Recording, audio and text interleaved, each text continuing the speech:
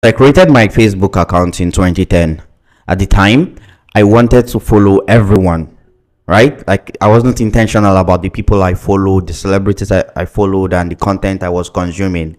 Then I woke up one morning and decided, hey, I have decided to unfollow everyone and then intentionally decide who I want to follow based on the content that I like.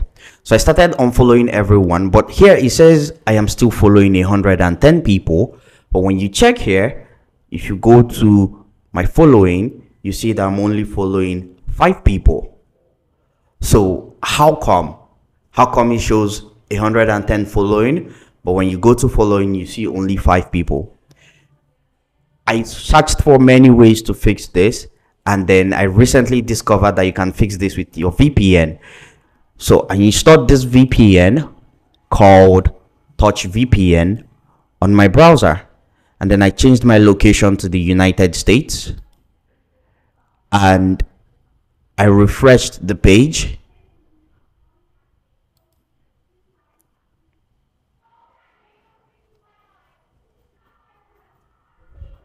And boom, see, there are more pages here. It shows that I'm still following more pages here. These did not load when I was just using my browser on a norm. I had to change my location to the United States. So you might want to do that if you're unable to unfollow everyone on your Facebook. It's because of your location. You need to change your location to the United States and then unfollow the ones you want to unfollow.